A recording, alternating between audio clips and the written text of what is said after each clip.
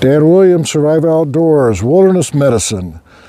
We're going to talk today about proper application of tourniquets. We're going to compare the CAT tourniquet, the Combat Application Tourniquet that everybody knows about.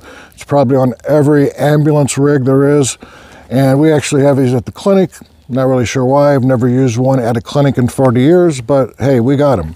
We also have the, this is the new SAM splint, and we're going to go through both of those, talk about the prices. Should you carry it? If so, which one would you or should you carry? Before we do that, I'm going to give you a little bit of a synopsis of what you can look forward to. We're going to be doing tons of stuff on spiders. We have not addressed mosquitoes. We have not dove deep into Zika. And is Zika still around? We haven't dove into West Nile, lightning strikes, scorpions. We haven't done any of that. So we're going to do some deep dive on a lot of those bugs and critters. So we're going to be addressing all those different topics. So if you haven't subscribed, this is the time to do it. You're going to be notified when all of those are going to be coming up in the future. All right. Tourniquets.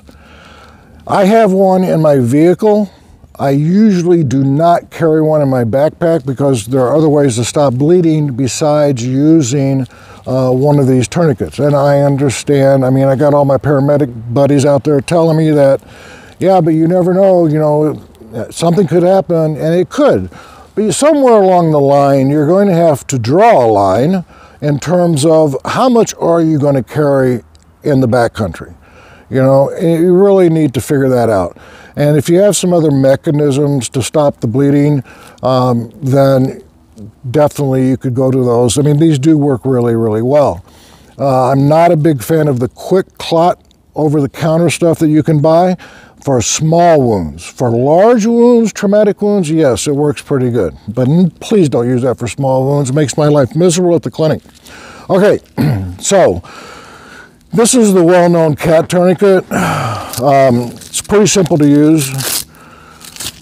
You're going to put this over, usually you want to put this about anywhere, they say 3 to 4, I like 4 to 6 inches above the wound, the major bleed. You're going to take this and you're going to, let's get it all around, they got it big enough for a massive guy's thigh, that's for sure. So you take that,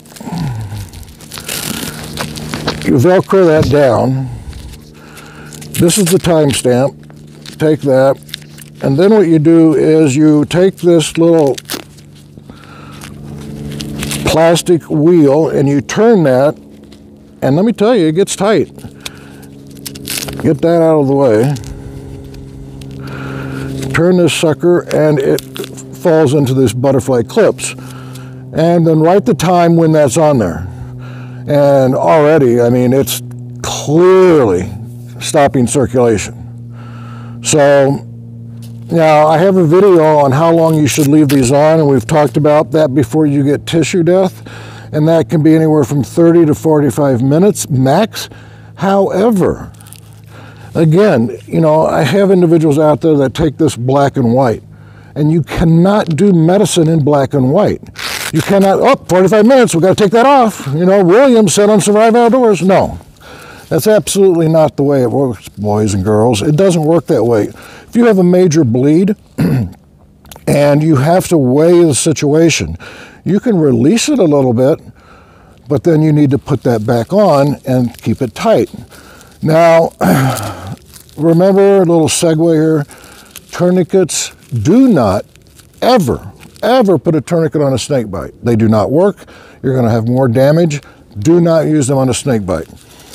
So this will run you about $30 for the CAT tourniquet. And then a couple years ago, the great SAM Splint company, I love their products, they felt, I guess they had to jump into the market of tourniquets. And this is actually, it's nice. It is a very similar. The difference is you're going to take this and you're going to crank this down and you'll hear a click.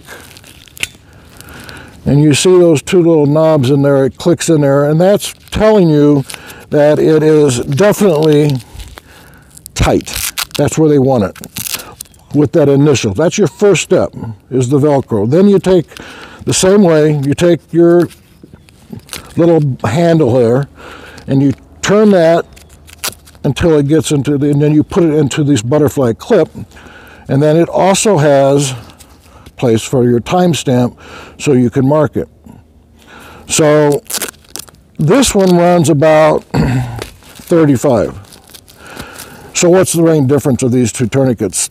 One is that little click kind of tells you when to stop and when then you can start cranking that down.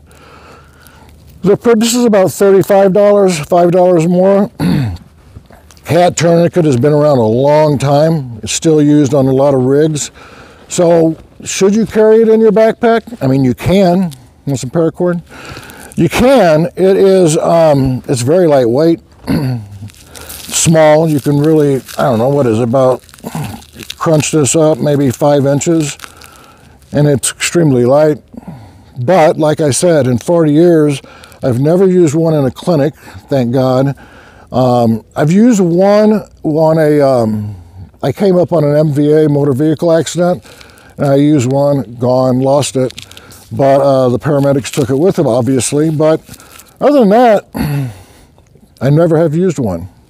So those are the two tourniquets. I favor the simplicity of the Cat, and it's cheaper. So any questions, throw them down below. Keep your eyes on the rise and your face to the wind.